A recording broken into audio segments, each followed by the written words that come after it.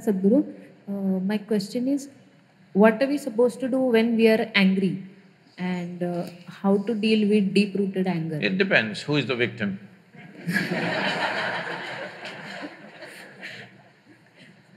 You please. Suppose you're angry with your mother, you behave one way. You're angry with your friend another way. You're angry with your professor, completely different way. Yes or no? So, who is your victim right now? Accordingly, you should do. But now, you are asking this question as if anger is a natural part of you. Are you angry right now? What's your name? Rohini. Are you angry right now? No. Then why are you bothered about anger? Once in a way you get angry. Yes? You get angry. Anger doesn't happen to you. You get angry. You like it? You don't like it. Then why do you do it? See, around us, so many people will do so many things that we don't like. Yes or no? So many things in Mumbai happening, things that we don't like are every day happening. But at least within you, only what you want should happen within this, isn't it? Huh? I cannot decide that only what I want should happen with you, but I can definitely decide only what I want must happen within me, isn't it? If you could decide only what you want should happen within you, would you choose anger or joy? What's your choice? Please choose, I'm going to bless you.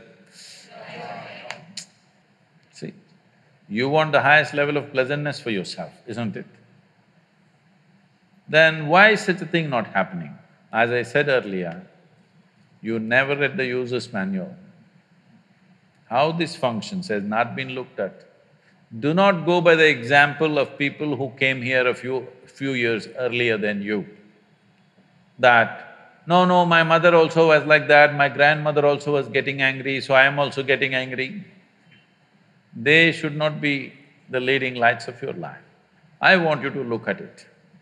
Your thought, your emotion, your body must happen the way you want, isn't it? Huh? If somebody else can decide what should happen within you, this is ultimate slavery, isn't it so? What happens around you, maybe we can decide, but nobody should decide except yourself what happens within you. If you decide, you would keep this in the high state of pleasantness for sure. You wouldn't be battling with anger. It's not just about anger, fear, stress, tension, don't address them separately. Essentially, your mind is not taking instructions from you. Why? Because you don't know where the damn keyboard is. Yet, we gave you a supercomputer, you do not know where the keyboard is. So one day you did this, something worked, another day you did this, something worked. You know, have you seen people? The radio doesn't work, boom, and it works sometimes. That's not a technology, that's chance. Have you seen this? If something doesn't work, people think tap, tap, tap, it'll work. And a lot of people are using this for human beings also. Something doesn't work, tap, tap, and it'll work. In Tamil Nadu, there is a saying, "Naalu kudutha ella sariyaidu." That means, if you slap them 4 times, everything will get fixed. Doesn't get fixed like that.